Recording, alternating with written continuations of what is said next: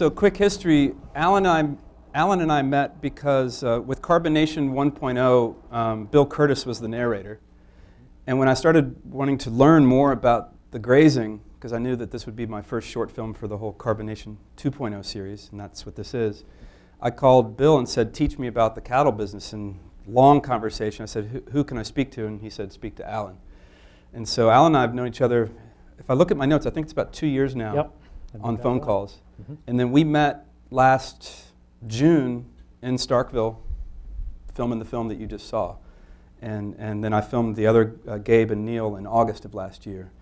Alan, let's talk about your growth. You got your master's from Clemson, you got your PhD from LSU. Correct. And what was your PhD in? And then you taught for 15 years, sort of the conventional style, correct? Tell me about that. Well, yeah, my PhD is in basically livestock genetics and reproductive physiology. And I grew up on a family farm in South Carolina. We were a very diversified operation, and really that had a big impact on the transition that I've made in my career and what I'm doing now. But when I went to graduate school and got heavily involved in research and so forth, I also got heavily involved in the conventional or commodity sector of the ag industry. And for many years, I was sort of wrapped up in the way that we were doing things there. But there were some things that I noticed. I noticed that we were using a lot more inputs, whether it was with the livestock, whether it was define with the land. Inputs. Inputs, everything from pharmaceuticals, medications, antibiotics, so on and so forth, even anthelmintics or dewormers, all of these types of things, parasiticides and so forth for the livestock. In terms of the land inputs, such as inorganic fertilizers, pesticides, herbicides, fungicides, all of those things that you typically see in a commodity or conventional ag operation. And the thing that I noticed was that over the years we were losing net margin. Okay? Because of all of those inputs, our costs were rising. And so our net margins were going down, down, and down, even though our yields were going up, whether we're talking about weaning weight or yearling weight in cattle, or whether we're talking about crop yields or whatever. They were going up, they were increasing, so we were succeeding in that regard, but at the same time we were not succeeding financially. And we became very heavily dependent on a lot of these inputs. And so after noticing all of these things, and I became heavily involved in the feedlot sector, and I noticed the amount of antibiotics, that we were using, and in the feedlot sector, and it's just the nature of the beast. But you have pen riders, and their function every day is to ride the pens to check for sick cattle and so forth. And in that typical type of situation, you do have cattle that are sick quite frequently, and so growing up on the farm, I said, we didn't have that, and we rarely had to treat our animals. And the truth is, and that was in the 60s and 70s, and a lot of the inputs that I started using in the 80s and 90s and so forth, we didn't even have when I was growing up. And I kept wondering, how did we make it without all of those inputs then, but now I need them? And so in the whole process of that, I was doing consulting. I had clients, ranchers and farmers around the U.S. and in Canada.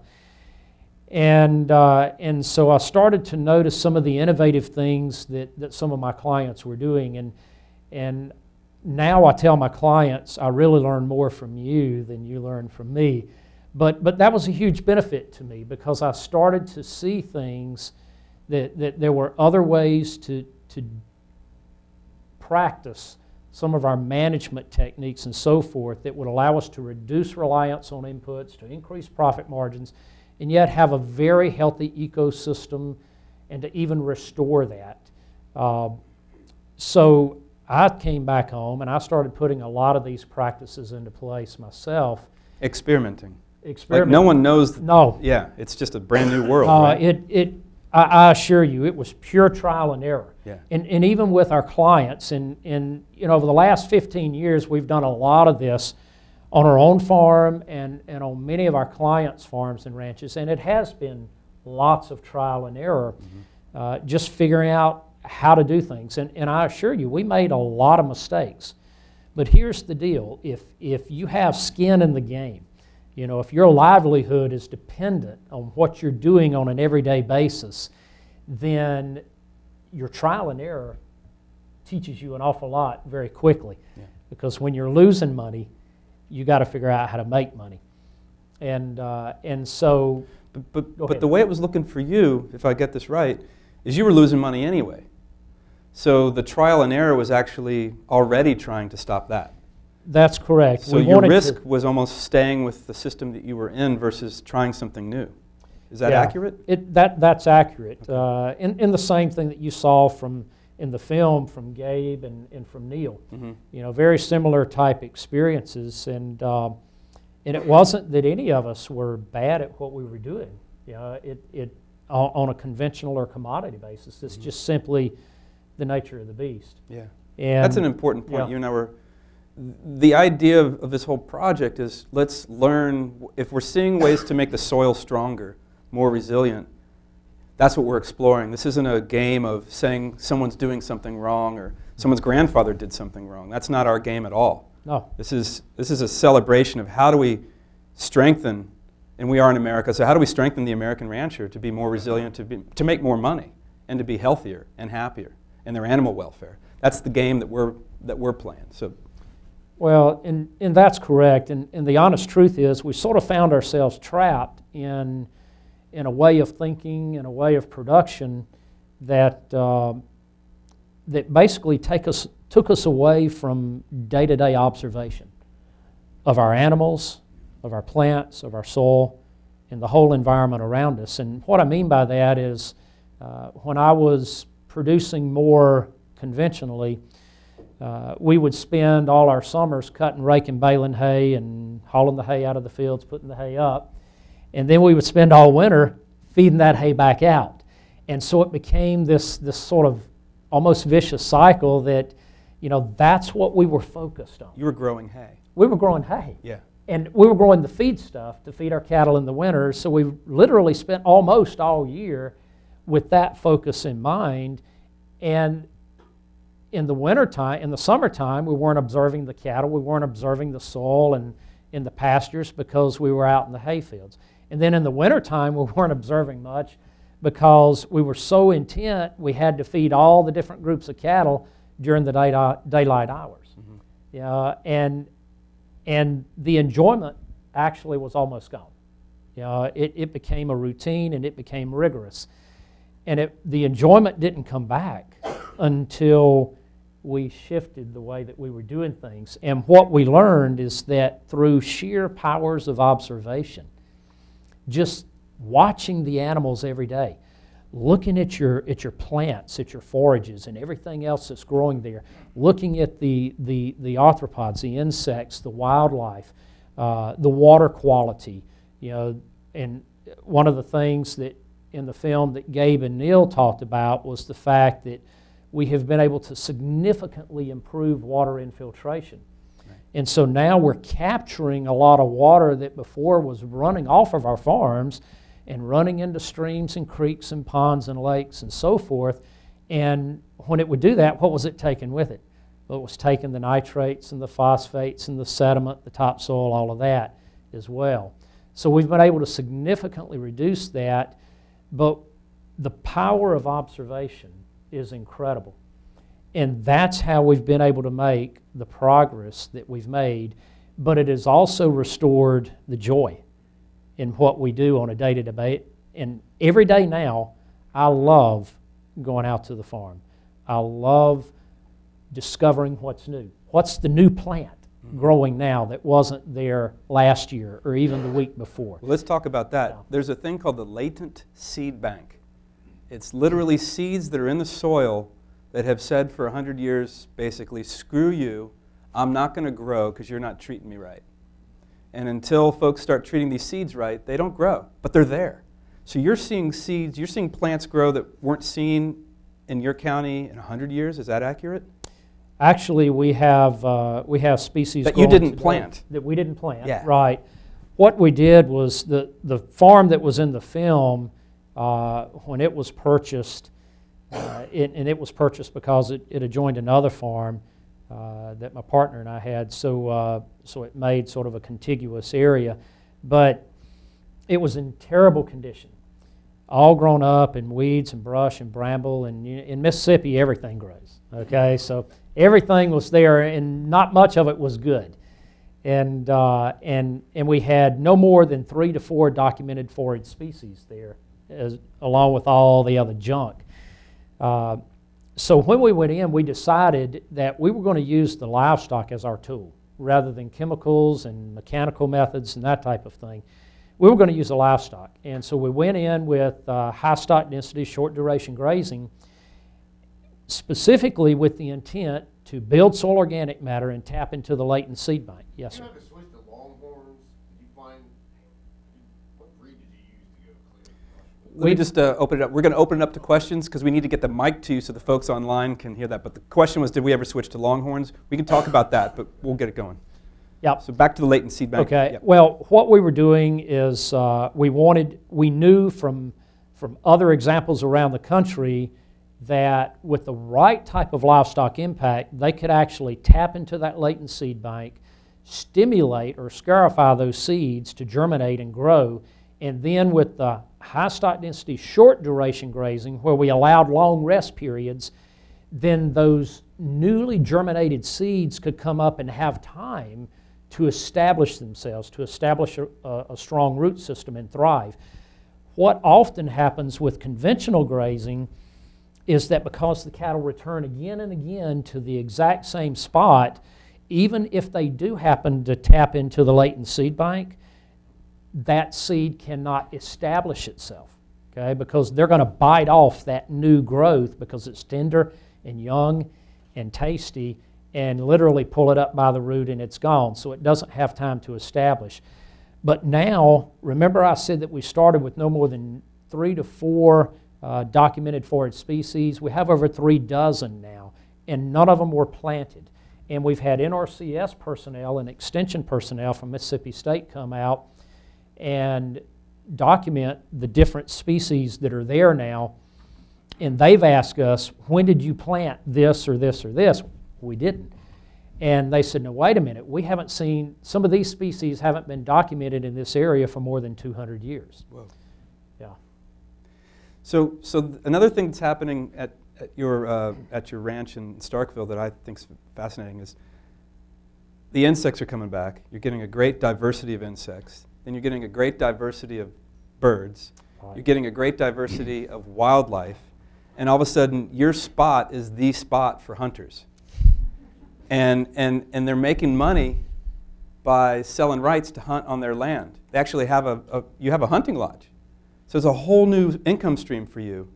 And the thing that I like, I know I'm talking for you here, but the hunters are now the stewards of your land. Correct. Talk about that. That blows my mind. Well, it's, and actually there's a little more story behind that, but there's a little company called Mossy Oak that many of you have probably heard of, the camo company, that actually owned that same piece of property. They bought it as a hunting property, okay? But the hunting wasn't very good as it existed in that state, okay? And they had planted food plots and all of this, but they still weren't pleased with the amount of wildlife on the property and so forth, so that's the reason it was up for sale. In 5 years of owning the property, we have increased the wildlife population so significantly that they have offered to buy it back. But actually, you know, what happened is that the wildlife population, from the white-tailed deer to wild turkey to grassland birds like quail and so forth, to small game species, so forth, have just exploded. And in conjunction with that, we have seen an explosion in the insect population, particularly in pollinator insects. We're seeing pollinator insects there now that we haven't seen for many, many years. And they're everywhere. They're just all over the place. We see earthworms everywhere now. Even in the middle of fields on a hot summer day, we can dig down and find earthworms. Because it's cool. Because it's cool, because we leave Yeah. cover. We don't take it down to the bare ground. We protect it, keep the soil moist and cool. And we routinely monitor our soil microbial life as well, so what I call our wildlife beneath the soil. And they are thriving. And that population has exploded as well. Now, the question I get almost every day when I'm out talking about this is, why isn't this being done everywhere? And are your neighbors still calling you crazy? You know, let's talk about that perception piece. They are calling you crazy, so we have the answer there. Okay. In agriculture particularly, and it's probably, this is just human nature, but in agriculture we're really tough in this regard, is that we're traditionalist.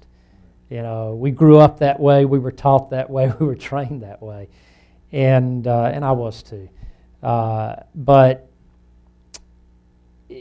so effecting change in agriculture, when you look at every major change that has occurred here in the U.S. in ag, it has typically been somewhere between a 25 and 30 plus year cycle to effect any major change. Okay? And one of the key reasons that people are slow to change, again, you got to remember this is our livelihood. Okay, so they're afraid. If I make these changes, how is this going to impact my bottom line? You know, the revenue that I'm generating and my profit. And so it scares them to make any kind of wholesale change. I think that's reasonable. Absolutely. Yeah. And so just like in anything else you do, you have the very small percentage of people that are the pioneers and the innovators, right? That actually jump out and do the trial and error and fail and succeed and fail and succeed and so forth. And then you have those that are the early adopters. And then you have those that are watching the innovators and the early adopters and waiting to see what happens with them. And then you have those that are what I call just the out-and-out scoffers. That, you're all nuts. What in the heck are you doing? And so you start with less than 1%, and they want to observe, and then you grow to 5%, 10%, 20%. Now, when you get to 20%, that's the critical mass. That's when you can start making very rapid change. And I can tell you this, that I speak at a lot of conferences and so forth around the country, and 10 years ago, we would not have had a room of even this many farmers and ranchers as the number that we have of folks here today to talk about soil health, to talk about the things that we're talking about today. Now, we're speaking at conferences where we have thousands of farmers and ranchers. So they are interested. They do want to learn. Yeah, we met up at the Grass-Fed Exchange. They had a conference last year, and they're going to have one in Columbia, Missouri this summer. And there was about 500-600 people at the conference. And I thought everyone there was going to be people who were practicing these methods of ranching, but it was mostly people who hadn't done it yet. And I thought that was very encouraging. So we're talking about a way of using cattle as a tool to turn on the soil and get land to a very healthy state. The end product for a lot of people would be a grass-finished steak. My vegan friends get caught up in that piece. And I say, you want cattle on your land if you're growing food, whether you're going to eat the cattle or not. What do you say about that? Because that's what I say, and I'm asking you now. Well, what I'll say is that, first of all, the fertility of many of the Great Plains globally, not just in the U.S. and Canada, but globally, that fertility was built from the action of enormous herds of large ruminants, followed by small ruminants, followed by birds. Okay, sort of the Serengeti model. And when we started practicing agriculture on a large scale, and particularly when we started fencing everything in, and animals no longer were free to roam and just graze wherever, like the bison in the U.S. were. Still in packs, but moving right, on their own. Right. Predators chasing them. If you look at the way that, and it doesn't matter whether we're talking about bison here, or we're talking about wildebeest, or any large ruminant around the world, they were obviously impacted by the action of predators. So that kept them, for sheer protection mechanism, congregated or mobbed up, so to speak. Mm-hmm. And they were grazing forward continuously, because they didn't know that they were, improving the land. This was just what they were doing. But that's what built the great fertility and the tremendous depth of soil organic matter through centuries and centuries of that type of impact. And we found that, unfortunately, when we started plowing all this up and everything, we started losing a lot of that carbon, sequestered carbon. We started losing a lot of our organic matter. And, most of you have probably seen the figures today that, we're averaging around 75 billion tons annually of global soil loss, and over 7 billion tons in the U.S. alone. Let me wedge into that one. I was in Ames, Iowa at Iowa State, and was speaking with some folks from the USDA. They said for every pound of corn grown in Iowa, they lose a pound of soil. And I see some friends who know this nodding their head, so just for the folks at home. Okay. Yep. Well, and we did some research in Wisconsin along those same lines with the University of Wisconsin and NRCS and other entities, and we found that the average row crop farming operation in Wisconsin is losing right at 3 tons of soil per acre annually. And the average dairy cropping system, and we're talking about a conventional dairy operation, is losing about 1.8 tons of soil, topsoil per acre annually. And that's like an income engine that they've reversed. So it's an outgoing. Well, if you put it on economic terms, for every 1% soil organic matter per acre, that's $750 worth of nutrients. Okay, so if you have 5% organic matter, that's over $3,700 worth of nutrients per acre. Now, if you're losing that, it's actually costing U.S. farmers more than $20 billion annually to replace those lost nutrients from that topsoil loss. When it could be happening naturally, they right. could be saving money and be more resilient. So there's a lot of logic here that's just, I just think of it as just new. It's obviously old systems, but it's new ways of letting nature kind of be dancing with nature, as Gabe Brown says in the movie. He's not as stressed when he's working with nature as he was fighting nature. It's so old, it's new. And like I tell a lot of people, if you're old enough to remember the Barbara Mandrell song, "I was country when country wasn't cool," that's what we are now. So there's very little that's new in this world. All we're doing is we're reaching back and finding ways and sort of retooling or retailoring some of the practices that were used centuries ago.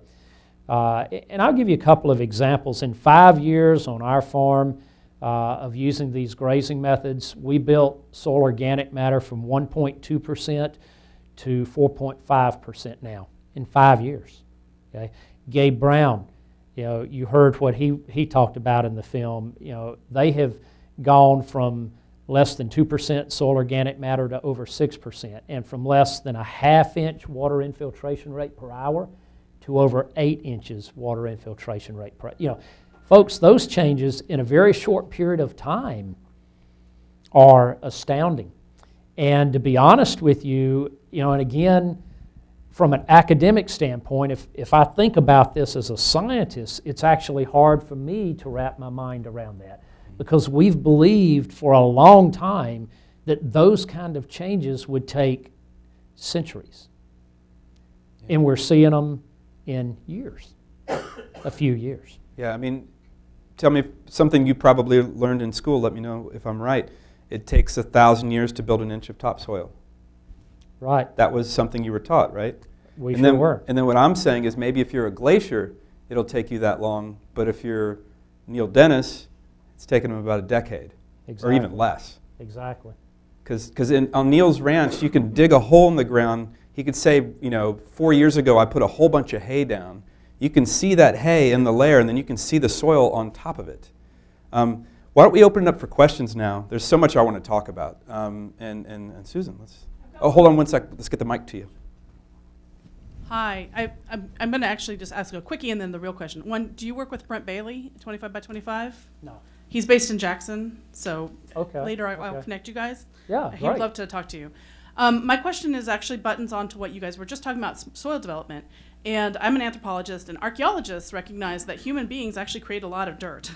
And so I'm wondering if there is some cross-disciplinary research that could be applied here, because I would say that we usually estimate that people are creating some type of dirt at more like a rate of about half an inch every 50 years or so. I mean, because you can see like London and Paris, where they were in medieval times, Yeah. it's like 12 or 13 feet.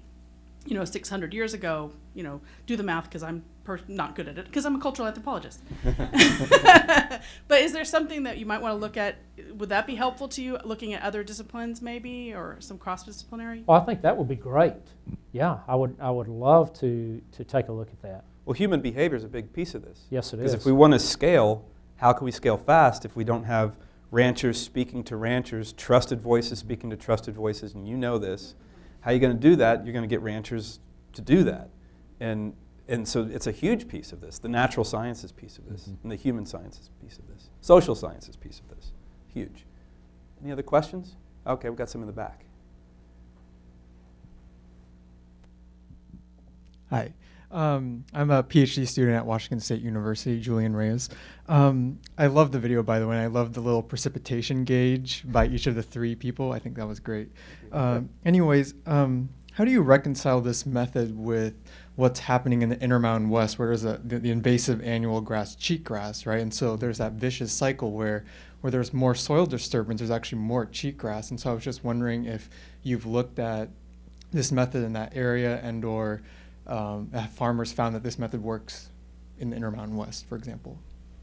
Yeah, actually, and that's a very good question. But actually, we have quite a few clients in the Intermountain West, and then going on down into Nevada and Utah and New Mexico, Arizona, and so forth. So you're absolutely right. However, again, it all has to do with the specific grazing methodology. Okay. What we have found is that we can accomplish the exact same things that we've accomplished, whether it's in Mississippi, whether it's in Saskatchewan, or in North Dakota, as was shown in the film, but in the Intermountain West and even in the more arid regions. We've done a lot of work in northern Mexico, in the Sierra Madre range and so forth, with a lot of ranches there. And what we have found is that, again, using high stock density, short duration impact, and longer rest periods, that what it boils down to with the cheatgrass is it's all about competition. If the cheatgrass is given a chance to outcompete anything else, it will. But if you use the livestock appropriately, then the cheatgrass is just a small part of what's growing there, and many other species that are in that latent seed bank will come up and actually outcompete the cheatgrass. Because they're the native species to that ecosystem. Exactly. Yeah. Any other questions? Got one more back there, and then we've got one in the red. Hi, so I have a quick question about, this is a really cool method of new kind of ranching, but with the system of production, the scales of production that we have today with concentrated animal feed operations and intensive livestock operations, do you see this as a way of scaling out of those systems, or are there elements of this ranching system that can be adopted by CAFOs and ILOs to sort of replace them or to modify them? Or, how do you see it supplying beef to the American appetite over a long-term situation? I'm going to add on to that question. Can we feed the world doing this? Okay. First of all, we have we have studied very intently the amount of grassland acres that are available in the U.S.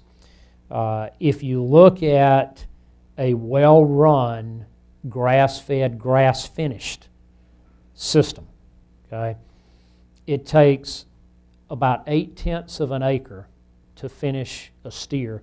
That's during the finishing phase. Okay, so you've got the cow-calf phase and all of that.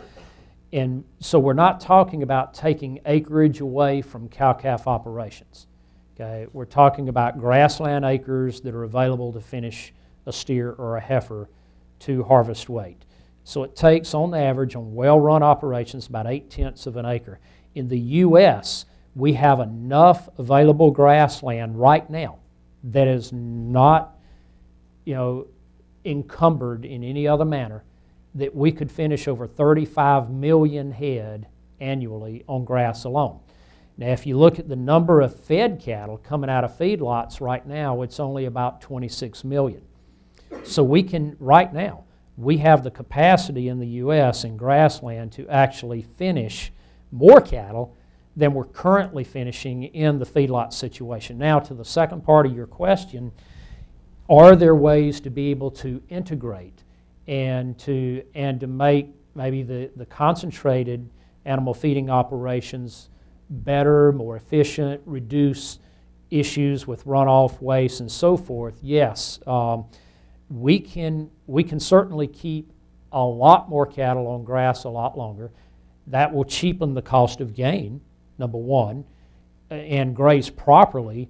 We're providing tremendous benefit, like we saw in the film, to our land, and we're able to more effectively use the feedlots because now they become basically much shorter term finishing operations. And what was the other one was, can we feed the world? And then I'm going to wedge in on the whole idea of cattle on grass for a longer period of time. Okay. One more point I guess I want to make about that. At last year's Grass-Fed Exchange Conference, Bill Helming, and I don't know how many of you are familiar with Bill Helming, but he is the former NCBA, National Cattlemen's Beef Association, chief economist, and was also the founder and former CEO of CattleFax, which is, for any of you that are economists, you'll definitely recognize CattleFax. That's the leading entity out there for economic and financial information in the cattle industry. But so Bill has been heavily tuned to all of this for his entire career. And at the Grass-Fed Exchange Conference last year, he made the direct statement that we must move. He said, right now the U.S. beef industry is a one-trick pony, and it's to our detriment. And we must make some varying moves within the industry to be able to, first of all, satisfy the growing consumer demand for different types of beef products. Okay? So what he said was he's projecting that within 5 to 10 years, the grass-fed sector will become 40% of the entire U.S. beef production. What is it now? Right now, it is about 6%. It's that big? It's that big now, yeah, believe it or not, which is significantly more than it was 10 years ago. And you're saying that 20% inflection point's what you're aiming for? For the last 10 years, the grass-fed sector has had an annual growth rate of 25 to 30%, which far surpasses the growth rate of any other protein product in the U.S. at this point in time.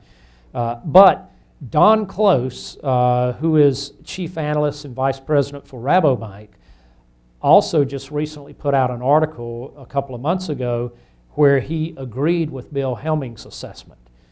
So we now have commodity industry economists that are saying, yes, we are moving more and more towards more grass-fed beef production in the U.S. And even in the feedlot sector, because of the higher grain prices, cost of gain, and all that, we have certainly seen feeder cattle stay on grass longer before they enter into the feedlot sector. Now, can we feed the world using this methodology? My answer is yes, and more so, because this is truly sustainable. This builds soil. When you want a definition of sustainable, in my mind, it's not maintaining status quo. It's building. you've seen what we've done, okay? If you can build soil organic matter, if you can improve water infiltration, if you can build soil microbial populations and reduce your reliance on all of these inputs, like Gabe and us and Neil and many others have done, then absolutely we can feed the world doing this, and we can feed the world better because we'll have better land, more land that is arable and available for growing crops, particularly if we start back into livestock crop rotations. I think that's one of the keys, is instead of having land continuously in row crops, let's go back to a livestock row crop rotation mentality, build that land, give it rest from the row crops, and I think if we do that, we are absolutely creating the foundation of being able to feed that, 9 billion plus projected by 2050. A couple of things. I want to talk about animal welfare, and I also want to talk about methane. You saw at the end of the film, we're alluding to a team of scientists that we're putting together at ASU, and so we have one of those team members is a guy named Jason Roundtree at Michigan State University, and he's studying the methane cycling of the animals. And his early data, it's early, but he's finding that in the healthy soil, in a healthy soil system, there's microbes called methanotrophs that are actually taking up as much methane as the animals are eructating or burping and that he's thinking that the methane question is a red herring. And that's what's coming up right now with Jason. We've just got a few minutes left. I want to talk about animal welfare. And let's just talk about what's happening to the animals in the systems that you're doing and promoting, maybe even just around weaning and those things. Let you carry this thing out. Well, I'll tell you right now, we've changed everything that we do. Okay, we have completely changed it. Used to, when we weaned calves, we weaned them at the typical recommended weaning age, 6 months to 7 months, and on weaning day, we would gather the herd up. We would vaccinate the calves, castrate, dehorn, whatever had to be done to the calves, deworm them, all of this, run them through the chute to do all of this, and then take them away from their mothers. So they were highly stressed. They had no, they're youngsters. Okay, a 6-month-old calf would be like a 10-year-old, okay, for a human. And so we're doing all of this and stressing them, yanking them away from their mothers. And so over the next few days, what do? They're cooped up in this lot, because if you turn them out in the pasture, then they're going to run all over the place because they're naive. They don't know what to do without their mothers, okay? And so you could have calves running through fences and getting out. So you keep them up in the corrals, and because they're cooped up and they're bawling, they're not eating or drinking very much, they've been highly stressed. You're asking them to eat hay when they've never done it before. Right. They don't know how to necessarily drink out of those troughs and those corrals or eat what you supplied them in the corrals, because they've always been with their mothers and nursing from their mothers and nibbling forage here and there. So they're very naive, I guess is the best way to describe them. And so oftentimes we get a lot of what we call breaks, which means that an outbreak of respiratory illness and things like that, and so you have to use a lot of antibiotics and so forth to treat these calves. What we have done is we now have moved to our calves stay on their mothers till they're 9 to 10 months of age, okay? Now, and they're not separated from their mothers until then. Now, a calf that is 6 months of age, remember we said that's like a 10 to 12-year-old, okay? A calf that is 9 to 10 months of age, guess what? Now you've got an 18 to 20-year-old, all right? And you have 18 to 20-year-olds that you're ready to kick out of the house, right? That you're deemed them ready. Go to college, go to work, whatever, get out of here. Those calves are the same way. They're no longer naive. They have had those extra months to learn from their mothers. They are now grown up, so to speak. So they know how to forage. They know how to forage. They've had more opportunity to learn behavior from their mothers. And therefore, they're easier to work with. They don't get sick. They're almost naturally weaned because their mother's natural milk production is already tailed off so much that the only thing they're really reliant on their mothers for at that point is companionship and not nursing. Okay? So it's a natural weaning process. The calves simply do not get sick. We don't have to get them up and confine them in our pens or corrals anymore. All we have to do is just fence lines separate them from their mothers. They'll look at their mothers a day or two, maybe walk up to the fence line where they can nuzzle noses, and then it's like, okay, Mom, see ya. I'm on my own now. And it's that simple, that easy. And we have eliminated our health problems. You know, we don't need antibiotics anymore. You know, it's very rare that we actually have a sick animal now, and that's wonderful. So that's one system you've adjusted. It's 3 more months with the animal, Yeah, with its mom. You've taken all that stress out, right. so those stress hormones don't get produced, and the medicine that you need to feed the animals goes down a lot or almost all. And here's the other thing. They actually perform better for the rest of their lives. Okay? Perform better, you mean they get fatter better? They'll fatten quicker, they'll gain better. Again, they're not sick. A lot of times what happens is when these calves get sick at weaning from respiratory disease and they have to be treated, they have permanent scarring in their lungs, and that can affect them later on in life, okay, and cause them to get sick again and again. With these calves, they stay very healthy their entire lives, and because they have learned that, they have had longer to learn that grazing behavior from their mothers and what plants to eat and all of this type of thing, when they're on their own, they just blow and go. In the calves that we weaned in the old method, they actually lost weight, you know, for a month or so after weaning, and then had to gain that back and then move forward. So the calves under this new way of doing things are actually far ahead in their development of the others. Using nature as signals, using natural signals the whole way through. And we have far fewer inputs, both in pharmaceuticals and in feed, supplemental feed cost, so they are actually cheaper for us to produce. Therefore you make more money. Absolutely. Which to me is a good thing. That's a good thing. Yeah. So is there any other questions? We're going to wrap it up. We're going to end it on the rancher making more money note. Right? All right. Well, Alan, thank you so much. Thank you so much for being here. I really appreciate it. You bet.